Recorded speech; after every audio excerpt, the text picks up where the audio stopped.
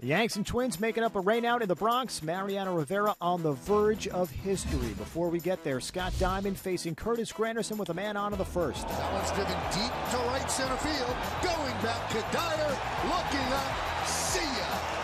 Two-run home run for Granderson, his 41st, and the Yankees lead 2-0. More offense from the Yanks in the next frame. Russell Martin gets one past Luke Hughes at third. Nick Swisher scores. The Yanks now have a 3-0 lead. We'll jump ahead to the bottom of the third. Still more offense. Robbie Cano. It's a shot into center over the head of Ben Rivera. Cano legs out a triple. Alex Rodriguez hustling as well. He scores from first, and the Yanks they now have a 4-0 lead. They're not done. The very next batter is Swisher. The infield drawn in for the Twins. Swisher gets it past him. Cano scores. The Yanks now have a 5-0 lead. The support went to A.J. Burnett. Top of the fourth inning, facing Chris Parmelee, and Parmelee will put the Twins on the board. Number 2 on the season for Parmelee.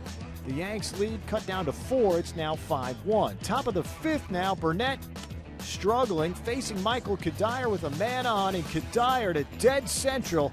Number 19 for him, and the Yanks now lead 5-3. Burnett could not get out of the fifth inning. Bottom six, it's 5-4. A-Rod gets some insurance for the Bombers. Granderson scores on the Ribby single, and now the Yanks have a 6-4 lead. They turn it over to Mariano Rivera, 6-4 in the ninth, looking for save number 602 and the all-time record.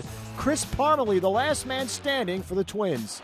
Rivera sets and deals. Strike three, ball game over, Yankees win, and it's perfect because the greatest closer in history now has the most saves in history.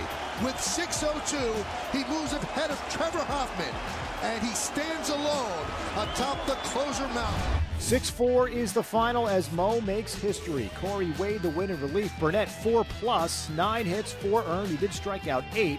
Derek Jeter had 3 hits in the win. 3 other Yankees had a pair each.